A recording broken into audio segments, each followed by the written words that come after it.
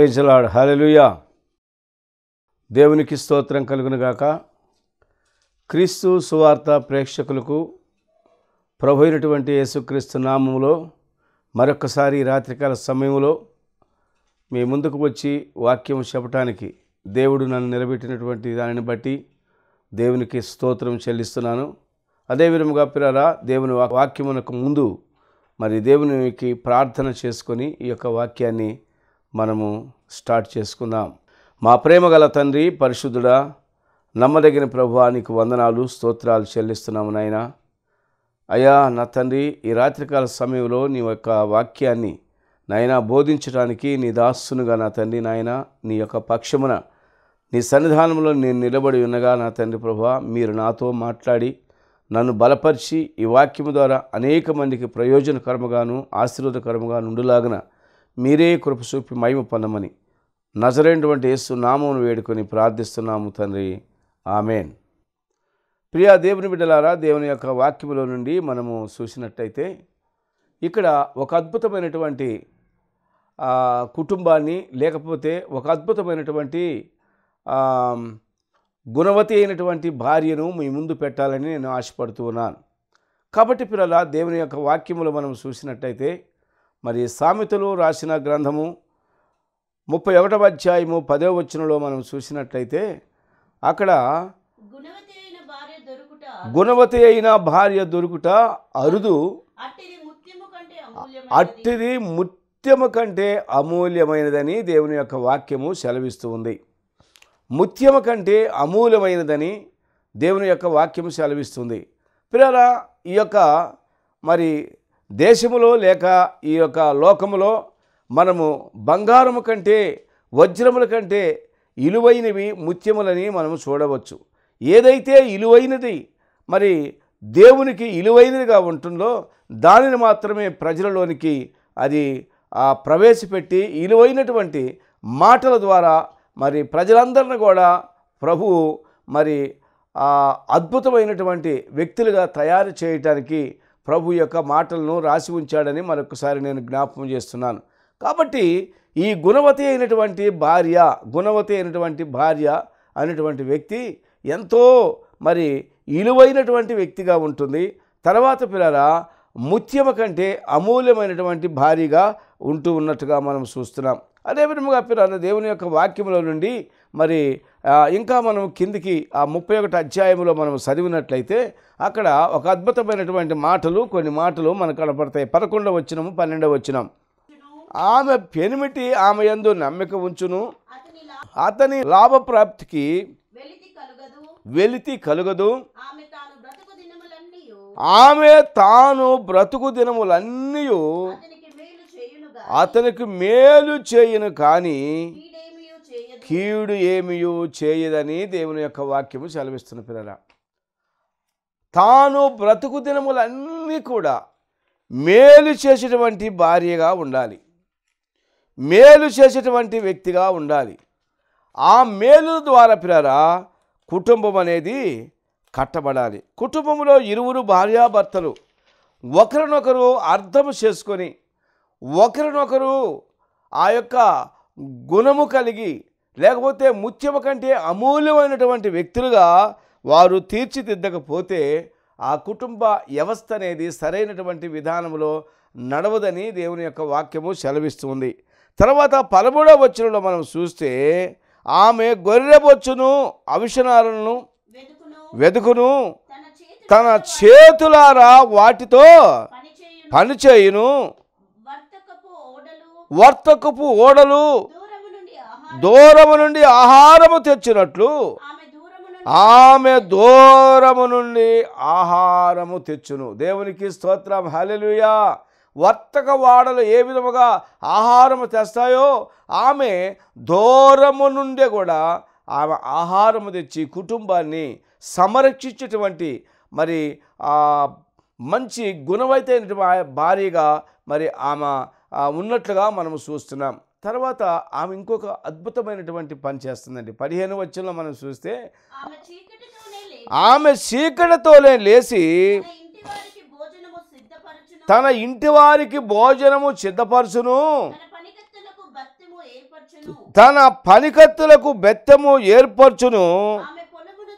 ఆమె పొలమును చూసి దానిని తీసుకొనును. దేవునికి స్తోత్రం. హల్లెలూయా. ఈ యొక్క భాగములో పిల్లరా, పొలము అనగా మరి అనేక మరి నశించున్నటువంటి ఆత్మల కంట ఆమె సువార్త ప్రకటించి మరి ఆమె ఏం చేస్తుందంటే ఆ పొలములో పని చేయటానికి ఎక్కువ ఇష్టపడుతుందంట. తర్వాత ఈమె ఏం చేస్తుందంటే ఏకువనే సేకడతోనే లేచి తన ఇంటి వారికి భోజనము సిద్ధపరిచేటువంటి గుణవతి అయినటువంటి భార్యగా ఉంటుంది. దేవునికి స్తోత్రం. హల్లెలూయా.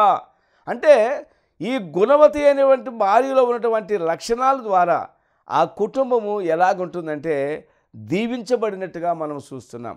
ఆ కుటుంబంలో అద్భుతమైనటువంటి ఆశ్చర్య కార్యాలు జరుగుతున్నట్టుగా మనం చూస్తున్నాం. తర్వాత ఈ 16వ వచనంలో చూస్తే ఆమె పొలమును చూసి దానిని తీసుకును, తాము కూడబెట్టిన ద్రవ్యము పెట్టి ద్రాక్ష తోట అనగా దేవుని సంఘాన్ని కడుతూ ఉన్నట్టుగా మనం చూస్తున్నాం. గుణవతి అయినటువంటి భార్యలారా, మీరు ఒక సేవకురాళ్ళుగా లేకపోతే భార్యలుగా విశ్వాసులుగా ఉన్నటువంటి వారు, మీరు దేవుని యొక్క వాక్యము నిన్నటువంటి వాక్యాన్ని ఇతరులకు కూడా మీ యొక్క సాక్ష్యము ద్వారా మీరు పంచిపెట్టి అనేక మందిని దేవుని యొక్క మందిరములకు చేర్చేటువంటి గుణవతి అయినటువంటి భార్యలుగా ఉండాలని మరొకసారి నేను జ్ఞాపకం చేస్తున్నాను. దేవునికి స్తోత్రం. హల్లెలూయా. కాబట్టి ఈ గుణవతి అయినటువంటి భార్య విషయంలో మనము ఇలాగ చెప్పుకుంటున్నాం కదా. ఆదికాండములో మనం చూసినట్లయితే 2వ అధ్యాయం 18 నుంచి 24 వరకు చూస్తే అక్కడ ఆదాముకు సాటి అయినటువంటి సహకారి అయినటువంటి భార్యను మనం చూస్తున్నాం. సాటి అయినటువంటి సహకారి. మరియు దేవుడైనటువంటి యెహోవా నరుడు ఒంటరిగా ఉండుట మంచిది కాదని వారికి సాటి అయినటువంటి సహాయము చేతునని అనుకొనెను. దేవుడైన యెహోవా ప్రతి భూజంతువును ప్రతి ఆకాశ పక్షిని నేల నుండి నిర్మించి ఆదాము వాటికి ఏ పేరులు పెట్టునో చూచుటకు అతని యొద్దకు వాటిని పంపించెను. దేవునికి స్తోత్రం. హల్లెలూయా. మొట్టమొదటిగా దేవుడు ఆదామును ఎన్నుకున్నాడు పిల్లరా. ఆదాము ద్వారా మాత్రమే ఆకాశ పక్షులకు అన్నిటికీ కూడా పేర్లు పెట్టినటువంటి అథారిటీ దేవుడు ఆదాముకి ఇచ్చినట్టుగా మనం చూస్తూ ఉన్నాం.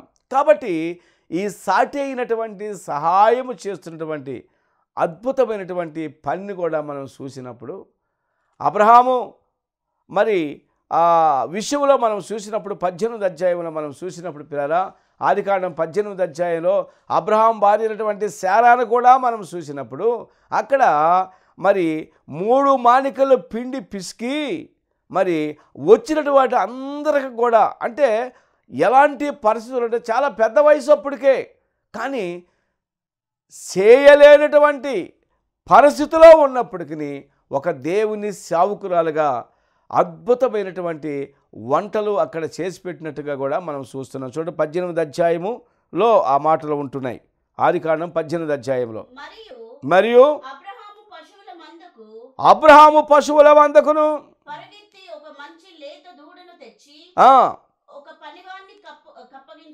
ఒక పనివానికి అప్పగించెను. వాడు దానిని త్వరగా సిద్ధపరిచెను. తరువాత అతడు వెన్నను పాలను తాను సిద్ధము చేయించి దూడను తెచ్చి వారి ఎదుట పెట్టి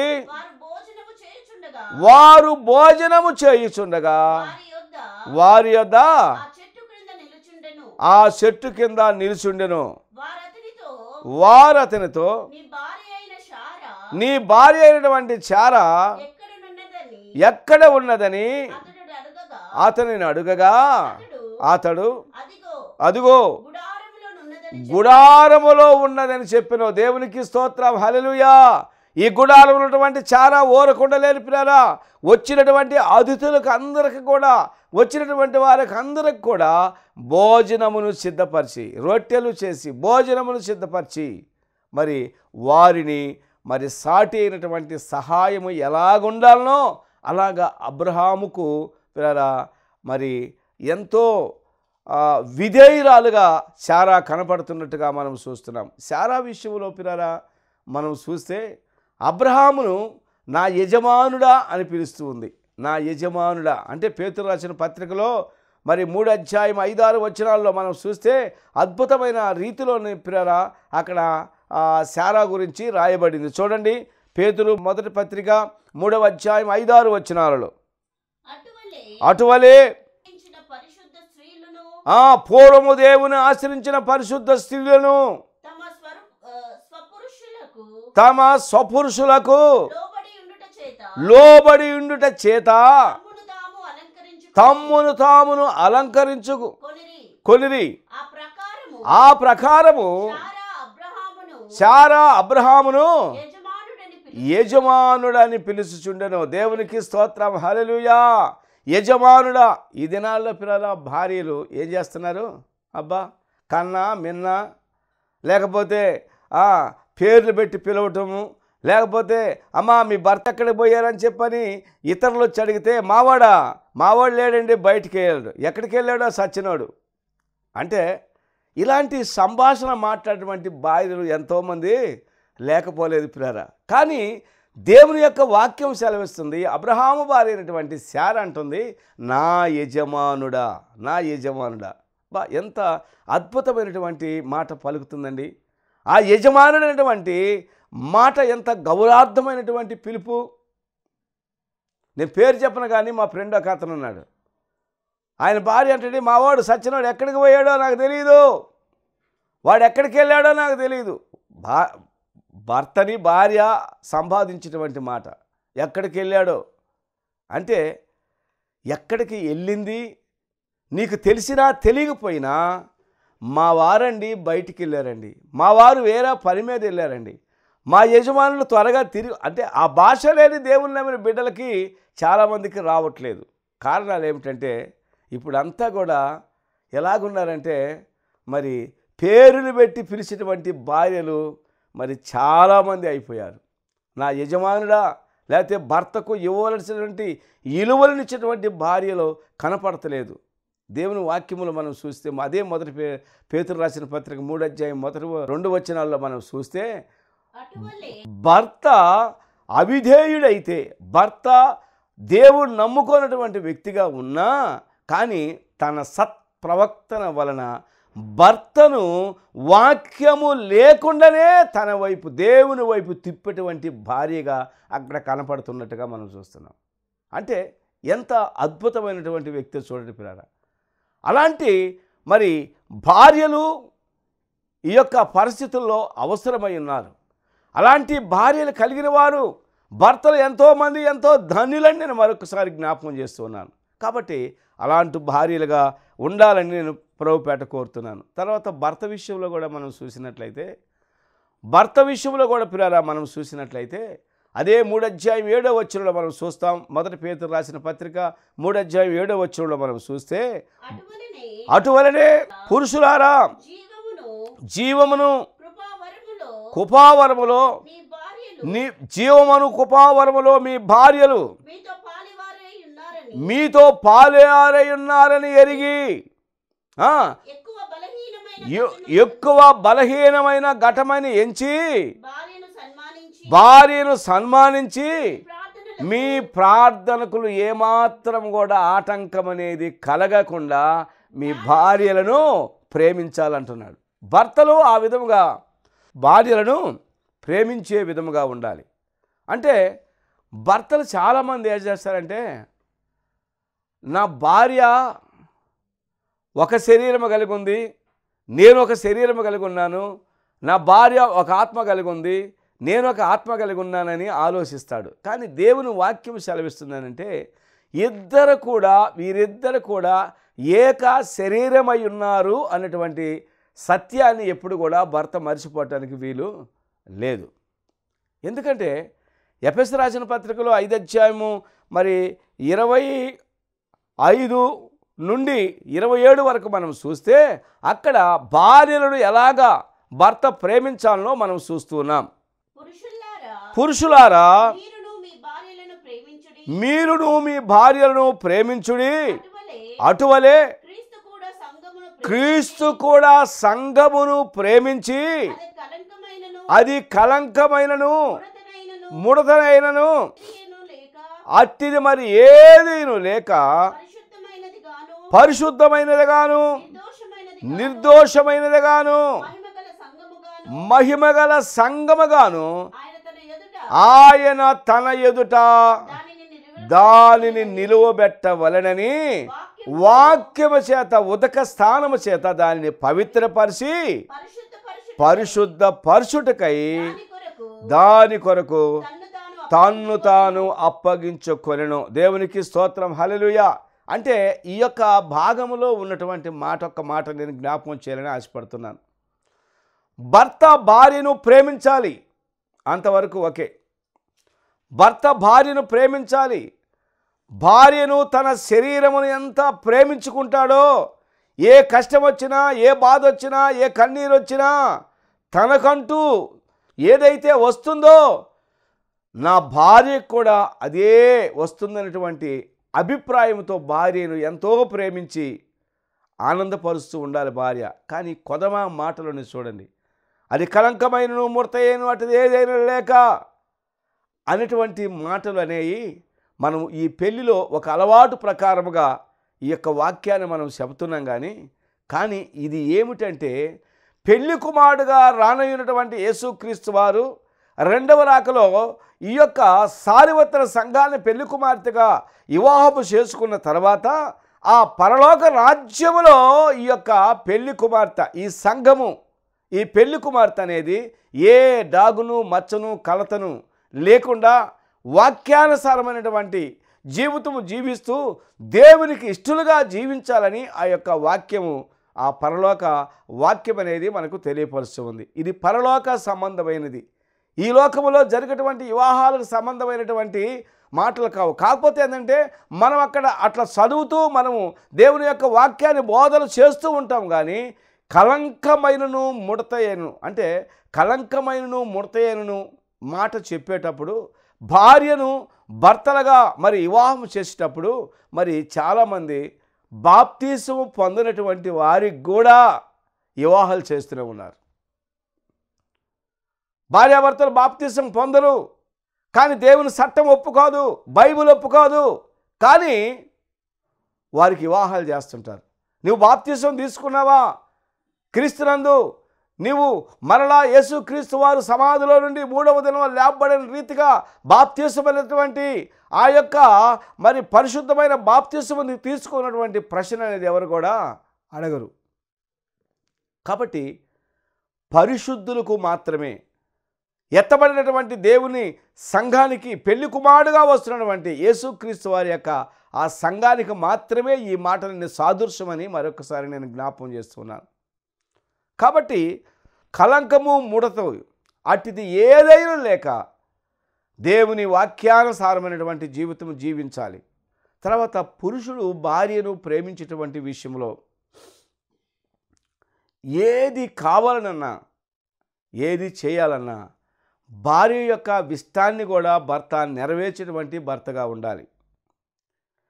నీ వరకు నీ మనసుకు వచ్చినట్టు నువ్వు ఎప్పుడు కూడా ప్రవర్తించడానికి వీలు లేదు. ఎందుకంటే భార్య ఒక సొగసైనటువంటి భార్యను మనము చూసినటువంటి యోగ్యురాలుగా తన పెనిమిటికి కనపడాలి, యోగ్యురాలుగా తన పెనిమిటికి కనపడాలి. ఎందుకంటే సామెతల గ్రంథం 12:4 యోగ్యురాలు అని అంటారు. అంటే ఈ యోగ్యత అనేది భార్య కలిగి ఉండాలంటే ఎప్పుడు కూడా భర్త కొరకు, అదే విధముగా కుటుంబం కొరకు, పిల్లల కొరకు, ఇరుగు పొరుగు వారి కొరకు, అనేక మంది ప్రజల కొరకు ప్రార్థించేటువంటి యోగ్యురాలుగా కూడా ఉండాలి. దేవునికి స్తోత్రం కలుగునుగాక. కానీ అలాంటి యోగ్యత చాలామంది యోగ్యులుగా ఉండరు. కానీ యోగ్యులుగా ఉండాలి, ఒకరినొకరు పరామర్శించుకోవాలి, ఒకరినొకరు మరి పురికొల్పుకోవాలి, ఒకరినొకరు ప్రేమించుకోవాలి. ఇద్దరు కలిసి కుటుంబం కొరకు భార్యాభర్తలైనటువంటి వారు మోకరించి ప్రార్థన చేసుకోవాలి. అందుకే మరి ప్రసంగంలో 3 పేటల తాడు తెగిపోదు కదా అన్నాడు. అంటే 3వ పేట ఎవరు అసలు? ఈ భార్యాభర్తల మధ్యలో 3వ పేటగా ఎవరుండాలి? ప్రభు అయినటువంటి యేసుక్రీస్తు వారు మాత్రమే ఉండాలి.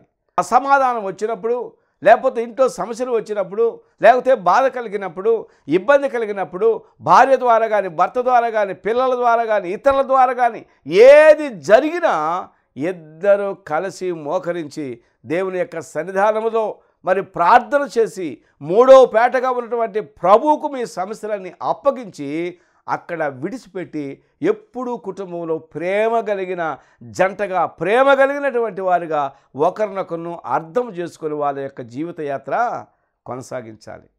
అలాంటి భార్యాభర్తలుగా, అలాంటి వ్యక్తులుగా ఉంటే అది ఎంత ఆశీర్వాదకరమో చూడండి. దేవుని యొక్క వాక్యములో నుండి మనము చూసినట్లయితే మరి ఈ యొక్క గుణవతి అయినటువంటి భార్యలో నుండి ఇంకా కొన్ని లక్షణాలు మనం చూసుకుందాం. చూడండి, మరి 18వ వచనం, 31, 18వ వచనం. సామెతల గ్రంథం 31, 18వ వచనం. తన వ్యాపార లాభము అనుభవముచే తెలుసుకొనును, రాత్రి వేళ ఆమె దీపమంట ఆరిపోదంట. దేవునికి స్తోత్రం, హల్లెలూయా. రాత్రి వేళ కూడా, పగట ఎందే కాదు పిల్లరా, రాత్రి వేళ కూడా ఆమె దీపం అనేది ఆరిపోదంట. ఎప్పుడు ప్రార్థన ప్రార్థన ప్రార్థన ప్రార్థన చేసే అనుభవం గుణవతి అయినటువంటి భార్యలు కలిగి ఉండాలని మరొకసారి నేను జ్ఞాపకం చేస్తున్నాను. చాలామంది ప్రార్థన చేయరు, ఫోన్కి ఎటైపోయారు. ఫోనులు ఎప్పుడు చూసినా ఫోన్లే, పండుకుంటే ఫోన్లే, నిద్ర వస్తుంటే ఫోన్లే, మాట్లాడుకుంటే ఫోన్లే.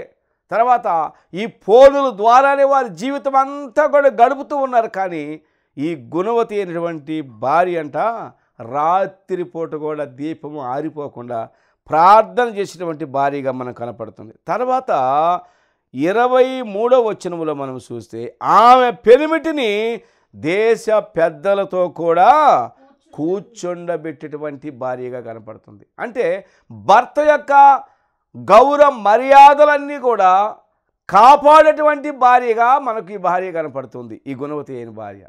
తర్వాత పిల్లరా ఇంకొక మాట నేను జ్ఞాపకం చేస్తాను. 26వ వచనంలో చూస్తే ఇదే 31, 26లో జ్ఞానము కలిగంట తన నోరు తెరుసును. దేవునికి స్తోత్రం. ఈ జనాలంతా, ఈ భార్యలంతా ఏం చేస్తున్నారు? భర్త మరి బయటికి పోయి ఇంటికి వచ్చేసరికి ఏం చేస్తున్నారు? మరి కిలో మటన్ తెచ్చిస్తే ఉప్పు చూడటానికే అరకిలో మటన్ అయిపోద్ది. ఎప్పుడంటే అప్పుడు జ్ఞానం కలిగి జీవించడానికి ఇష్టపడరు. ఇష్టం వచ్చినట్టుగా వారి జీవితం వారిదే, వారి యొక్క ప్రణాళిక వారిదే, ఆ విధముగా చేస్తూ ఉంటారు. కానీ ఈ గుణవతి అనేటువంటి భార్య జ్ఞానము కలిగి తన నోరు తెరుసును అంటున్నారు. తర్వాత కృప కలిగినటువంటి ఉపదేశం అంట ఆమె ఎప్పుడు బోధిస్తుంటుందట. అంటే ఆ పిల్లల విషయంలో, ఆ భర్త విషయంలో ఎంత జాగ్రత్తలు తీసుకుంటున్నారంటే అంత జాగ్రత్త తీసుకుంటుంది. అలాంటి భార్యగా ఉన్నప్పుడు పిల్లరా ఈ కుటుంబం అనేది అద్భుతమైనటువంటి రీతిలో నడిపించబడుతుందని మరొకసారి నేను జ్ఞాపకం చేస్తున్నాను. 28వ వచనంలో చూస్తే ఆమె కుమారులు లేచి ఆమె ధన్యురాలు, చాలామంది కుమార్తెలు ప్రతివత ధర్మమును అనుసరించి ఉన్నారు, వారందరూ నీవు మించిన దానివని ఆమె పెనిమిటి ఆమెను పొగిడేటువంటి భార్యగా ఈ గుణవతి అయినటువంటి భార్య కనపడుతుంది. అలాగ భార్య ఉండాలండి. అలాగా దేవుని యందు భయభక్తులు కలిగి జీవించాలి. పేరుకు మాత్రమే క్రైస్తవులుగా ఉండొద్దు. ఇంటిలో ఒక మాట, బయట ఒక మాట, ఇరుగు పరివారితో ఒక మాట, కుటుంబ విషయాలు కొన్ని తీసుకొని వెళ్ళి బాగా క్లోజ్గా ఉన్న వారికి ఇష్టం వచ్చినట్టు చెప్పి నీ కుటుంబాన్ని నువ్వు చిన్నాభిన్నం చేసుకోవటానికి వీలు లేదు. ఎప్పుడు కుటుంబం కొరకు, నీ భర్త కొరకు ఎప్పుడు ప్రార్థన చేస్తూ నీవు దేవునికి మహిమకరమైనటువంటి వ్యక్తిగా, ఆశీర్వాదకరమైనటువంటి వ్యక్తిగా, అమూల్యమైనటువంటి వ్యక్తిగా నీవు దేవునిలో కొనసాగితే నీ అంత జ్ఞానవంతురాలు ఎవరు కూడా ఈ లోకంలో ఉండరని నేను ప్రభుపేట కోరుతున్నాను. దేవునికి స్తోత్రం కలుగును గాక. జ్ఞానవంతురాలంట తన ఇల్లును కట్టుకుంటుంది. 14:1 మనం చూస్తే సామెతల గ్రంథంలో జ్ఞానవంతురాలు అయిన భార్య, జ్ఞానవంతురాలు తన ఇంటినంట జాగ్రత్తగా కట్టుకుంటుందంట. అంటే ఈ జాగ్రత్తగా జ్ఞానము కలిగి దేవుని యొక్క సన్నిధానంలో ప్రార్థించేటువంటి భార్యగా ఉండాలి. ప్రార్థించాలి. ఆ ప్రార్థనే పిరారా నిన్ను గొప్ప వ్యక్తిగా చేస్తుందని మరొకసారి నేను జ్ఞాపకం చేస్తున్నాను. అలాంటి వ్యక్తులుగా మరి జీవించడానికి ఫ్యామిలీలో ఈ కుటుంబం కట్టబడాలంటే ఈ కుటుంబంలో మీరు అలాగా ఉండి ప్రభువును మహింపరిస్తే అద్భుతమైనటువంటి దేవుని మహిమ కలబట్టే కుటుంబంగా ఉంటుందని ఈ వాక్యమును నేను ముగిస్తున్నాను. ప్రార్థన చేసుకుందాం. మా ప్రేమగల తండ్రి, పరిశుద్ధుడా, నమ్మదగిన ప్రభువా, నీకు వందనాలు స్తోత్రాలు చెల్లిస్తున్నాం. ఈ దినం ఈ రాత్రికాల సమయంలో నా తండ్రి నాయన భార్యాభర్తల కుటుంబం అనేది ఎలాగ ఉండవలేనో నా తండ్రి నాయన మీరు నీ దాస్తుల ద్వారా మాట్లాడిన ప్రతి మాటను బట్టి నీకు స్తోత్రాలు చెల్లిస్తున్నాం. ప్రభువా, అనేక మంది నాయన ఈ మాటలు వాక్యం వింటున్నారు నా తండ్రి. వారిలో నా తండ్రి నీ కార్యసిద్ధి కలుగు చేయము నాయన. అమూల్యమైనటువంటి వ్యక్తులుగా, ముత్యములుగా ప్రభువా, అదే విధముగా నా తండ్రి జ్ఞానవంతురాలుగా, యోగ్యురాళ్ళుగా నాయన భర్తను, పిల్లలను అందరిని కూడా ఉపదేశించి ప్రార్థించేటువంటి భార్యలుగా, కుటుంబాలుగా మీరు సిద్ధపరిచి మహిమ పొందమని వందనాలు స్తోత్రాలు చెల్లిస్తూ మహిమయో ఘనతయో ప్రభావాలు మీకు ఆరోపిస్తూ నజరైనటువంటి యేసు నామమున వేడుకొని ప్రార్థిస్తున్నాము తండ్రి. Amen. Amen. God bless you all. దేవుడు మిమ్మల్ని దీవించును గాక.